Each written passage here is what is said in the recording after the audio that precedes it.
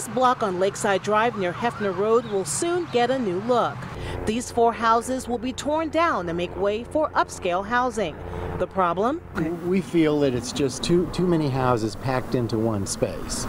That's because Mulford Homes LLC plans to build 11 houses on the same 4-acre block, which Bruce Fuller says is too many.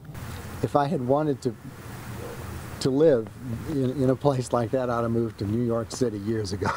Each home currently sits on an acre of land. With the new development, each house would get about 1/4 of an acre. If there were only 2 put in the place of where there's 1, that would be much more tolerable. The developer tells KOCO5 he plans to build a total of 18 homes on Lakeside Drive, valued between $350,000 to $600,000, bringing a new quality of homes to the village.